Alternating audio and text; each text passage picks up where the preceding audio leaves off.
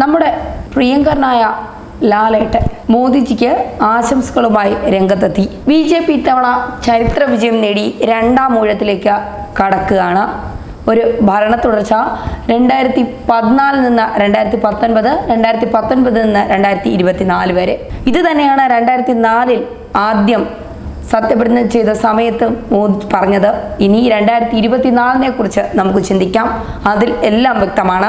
2019 ഭരണം BJPക്ക് തന്നെ കിട്ടുമെന്ന് അന്നേ മോദി ഉറപ്പിച്ചതാണ്. എന്തായാലും ഇപ്പോൾ കാര്യങ്ങളൊക്കെ വ്യക്തമാണ്, കൃത്യമാണ്. 303 സീറ്റോടെ ഒറ്റയ്ക്ക് ഭരിക്കാനുള്ള ഭൂരിപക്ഷം BJP നേടിയെടുത്തു. കാര്യങ്ങളൊക്കെ ഇനി കൃത്യമാണ്. 26-ാം തീയതി സത്യപ്രതിജ്ഞ ഉണ്ടാകും എന്നുള്ള തരത്തിൽ വാർത്തകൾ പുറത്തു വരുന്നു. അപ്പോഴാണ് മോദിജിക്ക് ആശംസകളുമായി ലാലേട്ടൻ എത്തിയത്. ട്വിറ്ററിൽ ലാലേട്ടൻ കുറിച്ച ഒരു വാക്കാണ് ഇപ്പോൾ ചർച്ചയാവുന്നത്.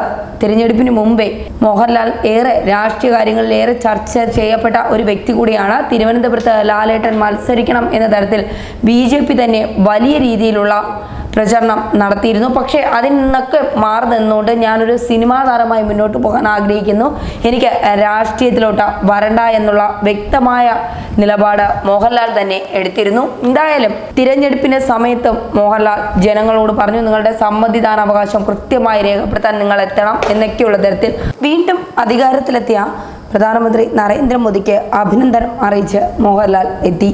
ട്വിറ്ററിലൂടെയായിരുന്നു മോഹൻലാലിൻ്റെ പ്രധാനമന്ത്രിയോടുള്ള അഭിനന്ദനം.